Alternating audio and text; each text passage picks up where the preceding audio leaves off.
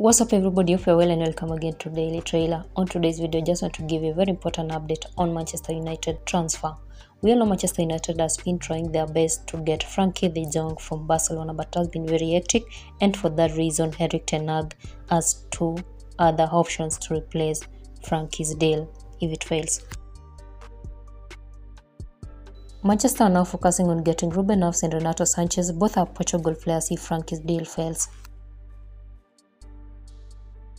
Let's wait and see if Manchester United will make to get Frankie, or they'll just have to choose between RENATO and Ruben. That's it for now. Like, share and let us know what you think at the comment section down below. Also remember to subscribe for more updates daily because you are not done trailing. Till next time, bye, stay safe.